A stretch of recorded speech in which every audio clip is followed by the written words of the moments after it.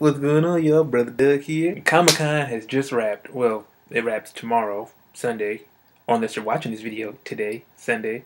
Either way, Comic-Con is officially over for the studios, the movie studios, and some of the important news that I wanted to tackle.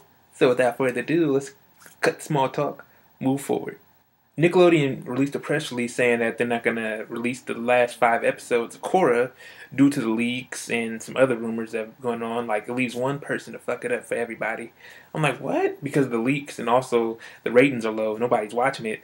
I'm going to get to why in a minute, but they're moving it to Nick.com. They want to release it digital. I love watching videos, obviously, because I'm making them, and you guys love watching videos too. But, there's a different purpose for a computer and for a television. And so, there's definitely a huge difference between the two, but sometimes the two can merge and do the same quality. But I don't know, that's just me. Just like a difference between a digital book and a physical book. I love touching paper. I just love physically turning the page. I don't want to, just swipe my hand on the screen to.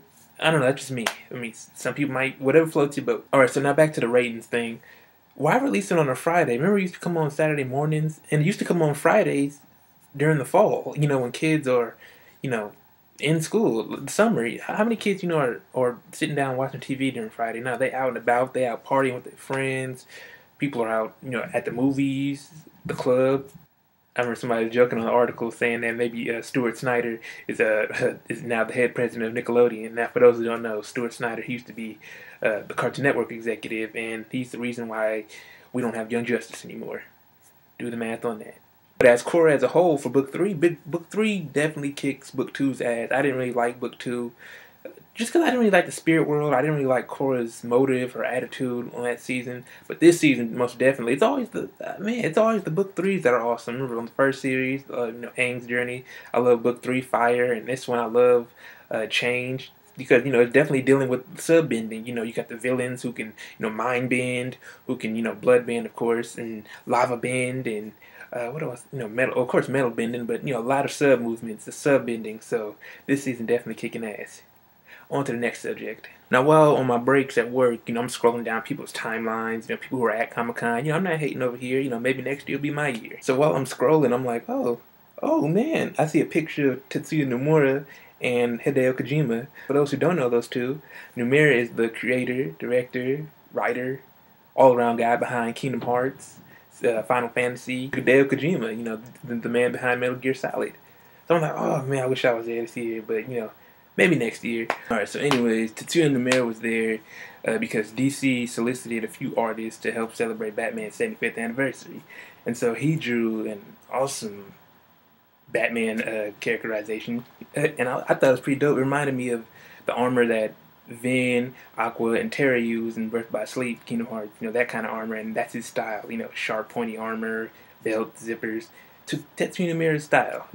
I'm a big fan, so I thought that was pretty cool. Alright, so the next piece of news has to do something with Power Rangers and Super Sentai. So they released the action figures and the Dino Charge parallel, just little toys in general for next year's season. And, I'm not really interested in that. Remember I told you a long time ago, I'm a grown man. I don't really play with toys like that. But the only thing I want to hear about Power Rangers Dino Charge is Asian Red and Black Pink. Other than that, I don't really care. So, on to Super Sentai news. Shout Factory said that they're releasing Zyuranger to the States. It's kind of a coin toss situation. You can watch it for free online. I don't know why you're going to pay $20 to $30 for something you can watch online for free. You know what I mean? I mean, I've seen all the Sentais. Correction. I've seen all the post-Zyu Sentai. I've seen Zyuranger and everything that came after. I've seen Jetman. It was overrated. If you guys want to buy it, that's definitely up your leisure. But it's crazy that something that's supposed to be Japan-driven is being released here. It would be dope if kids can learn what Super Sentai sprung off from Power Rangers. But since we took their footage and incorporated it to our movement.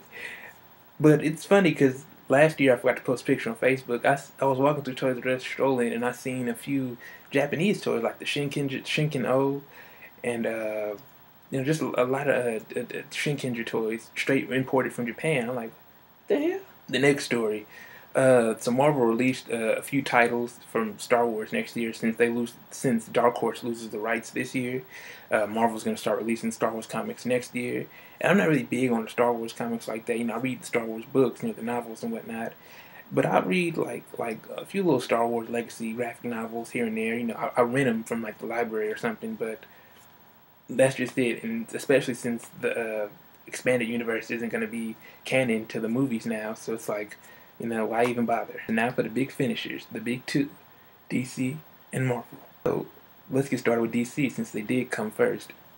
DC came hard. I thought they won today. I'm over here jumping to conclusions, and I'll tell you why. Because they did do what I expected. They didn't bring out the entire Justice League cast, but they brought out the main DC Trinity. Batman, Wonder Woman, Superman, Henry Cavill, Ben Affleck, Gal Gadot. Zack Snyder came out too. Apparently on the footage it has Batman, looking up to the sky through the bat signal. You can see Superman. Superman's getting ready to do a heat vision attack, and Batman has the white exoskeleton eyes, the ones we see from the comics and cartoons throughout all the years. Like finally, they did it once on The Dark Knight. Remember when at the end he was fighting Joker in the building and it was messing up? And if you've seen Dark Knight, you know what I'm talking about. That scene, that particular scene. But to see it fully realized here, and people saying that they're going through, they're basing the movie off of The Dark Knight Returns and a couple. So when they released Ben Affleck's cowl, a few days ago during Comic-Con, on the show floor, the exhibit hall, they had hit the cape and cowl, and it looked, I don't know, it looked kind of tight in the neck. And I'm a big safety freak, I'm a safety hazard person. Can he move his neck? Does he have to turn like he crippled? That's just me, but is it flexible? That's my question. A lot of people are complaining about Gal Gadot, whatever her last name is, costume, Wonder Woman costume. Like, really? Come on, man. I mean, I don't have no problem with it. Either way, as long as Wonder Woman's kicking ass, I don't care. She could wear a thong, and I wouldn't care. But really, it could have been worse. She could have been wearing this, but she didn't. So I thought DC lived up to their expectations. But let me tell you who didn't live up to their expectations: Marvel. Last week or the beginning of the week, I'm not sure, Marvel released an article saying that they have many release dates all the way through 2018 and 2019. I'm not sure, one of those two dates. But they had like a whole list of untitled movies. So I was thinking, okay, they're releasing this before San Diego Comic-Con. I can get that. We're probably going to have a big announcement today. The only thing they announced today was that on July 28th, 2017, we get Guardians of the Galaxy 2. And the first movie comes out next week. And I'm not hearing really good things about it. I mean, I'm hearing mixed reviews. I'm hearing some people saying that it's awesome. Some people saying that it's kind of meh, like save your money or wait for it on Redbox or on Stars or something. But, I'm reserving judgment on all these movies now. So what was shown was Ant-Man, who's my least favorite superhero. I mean, think about it. The movie hasn't even started filming, and cast members are already leaving or dropping out. I heard about Patrick Wilson and two other men, and Edgar Wright got fired. So it turns out Evangeline Lilly is playing Hope Van Dyne, or Hank Pym's daughter, played by Michael Douglas, and Corey, I forget his name, is playing Yellow Jacket. And the thing is, how come all these Marvel movies, the villains always turn out to be anti-heroes? Because, Crossbones, sometimes he's a villain, sometimes he's a hero. Winter Soldier, Loki, the Yellow Jacket. Because Yellow Jacket, he's a villain, but then he turns into a good guy later on in the series. Because I have the new Avengers books written by Brian Michael Bendis, 1 through 12, volumes 1 through 12. And he was part of the Avengers, obviously. Speaking of the Avengers, let's move on to Age of Ultron. So I heard that the cast came out dancing to Michael. They always get a plus if you play Michael. You guys know I'm a big Michael fan. Playing that Don't Stop Till You Get Enough. But the footage shown, of course, I'm not going to hate on Avengers. I'm ready for that movie next year. That and Jurassic World, Star Wars 7, a whole bunch of movies coming out next year. But my disappointment was just that, Marvel had this whole slate of movies through 2019, and only one was announced, Guardians of the Galaxy 2. That's just my frustration. I mean, I expected a Black Panther. I mean, they already got rumors that Joaquin Phoenix is going to play Doctor Strange. They got teasers for the Inhumans through the comics. I mean, come on, Marvel. Y'all could have stepped it up. So, in my honest opinion, DC won this bitch today. That's just me.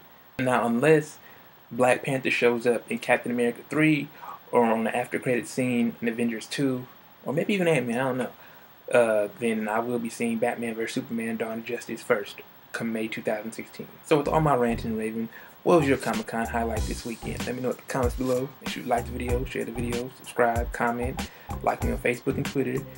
And like always, deuces.